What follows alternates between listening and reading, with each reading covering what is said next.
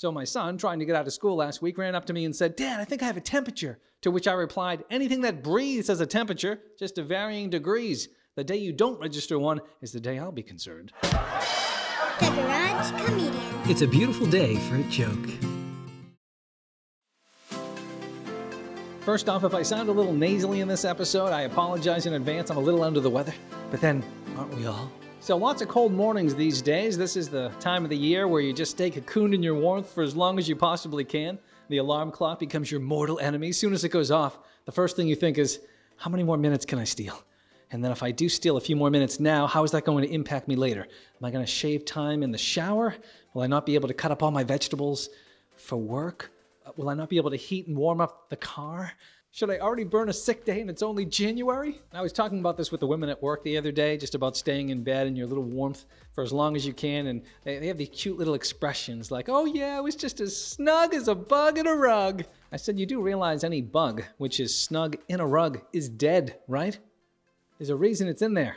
Basically what you're saying is, I feel like a deceased insect. You might want to keep those thoughts to yourself. Ever notice in a movie when people need to get around all stealthy in a building, they go up through the air ducts? Those air ducts which are conveniently 8 feet in diameter and can accommodate a man who's 6'2" and 200 pounds? I'd love to hear the sales pitch that got someone to sign off on an 8-foot in diameter air duct unit.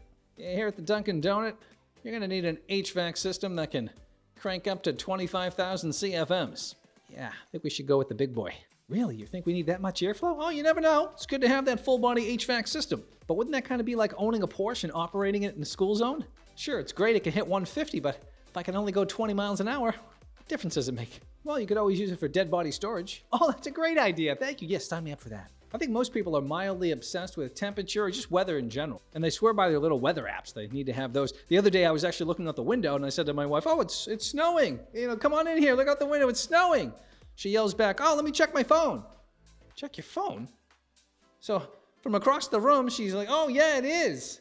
She shows me her phone with simulated snowflakes. The real thing is right here. Just 6 more steps and you can look out the window with me. It was actually at that moment I decided, you know what? I'm not using any more weather apps. I'm just going to look out the window like my ancestors did 200 years ago. I'll open the door, get a hint of what the temperature is, and dress accordingly.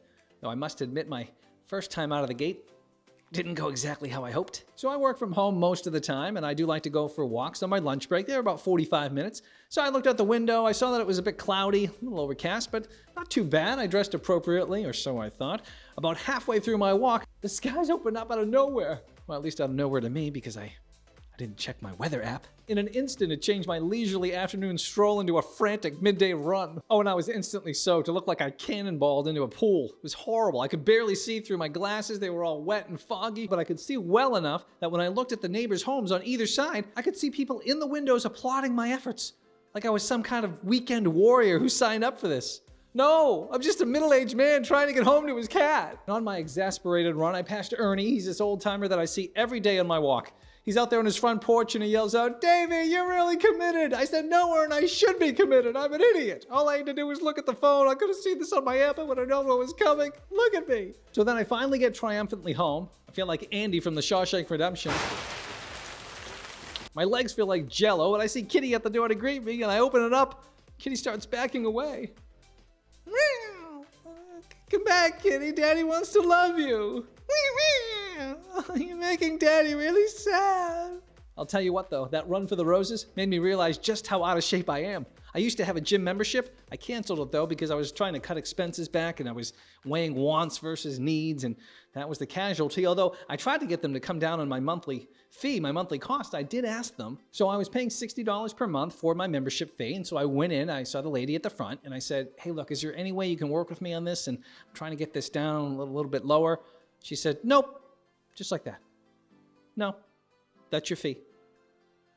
Okay.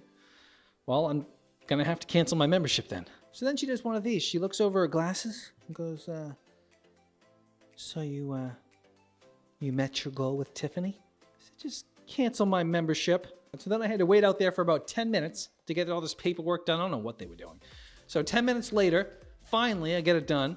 As I'm walking out, she says, "Oh, hey, before you go, would you be interested in a half-price membership for 6 months?" I just asked you that 11 minutes ago and you told me no. What am I in Bizarro World? She said, now that you're not an active member, I can extend this special offer to you. Because now you'd be considered a win back for us. And I'm actually just 3 away from hitting my objective. Woohoo! With 2 more days to go in the month. So then I looked down over my glasses and said, oh, you haven't made your goal yet? Yeah, I'd rather take that $30 per month, buy produce, not eat it, and let it decompose and sit on my kitchen table than give it to you people. And tell Tiffany I said bye. Or bye, as you say it in the South. Bye! I'm out of here. And now it's time for a hot take. So why do they call it human resources at work? I mean, isn't that a given? Aren't we all humans? Are they servicing another population? Is there an Area 51 situation going on here? Think about it. This has been another hot take. Have you ever met anyone who either downplays everything or overreacts about everything? It's either one way or the other. I was watching the Weather Channel and the journalist described the conditions as gusty. It was a Cat 4 hurricane with 140 mile per hour winds. There was a roof being torn off in the background. This would have been the same guy saying it's only a flesh wound from Monty Python. Then you have the complete other side of the scale, the over-reactors, the ones who have mastered the inhale. You know, the I propose that inhaled breathing should be reserved for deaths or tragic news only. My platform for 2020 is that people should only use inhales for death or tragic news. Yeah. The other day, my wife inhaled. I said, what's wrong? She said Sally left her favorite sweater at the Outback.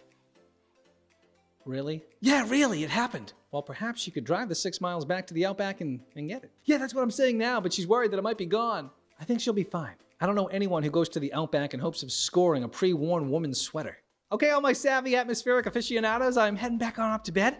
Gonna get all cozy just like a deceased insect. So until next week, I'll see you then. I love you.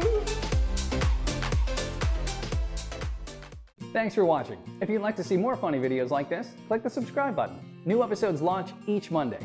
The more you know.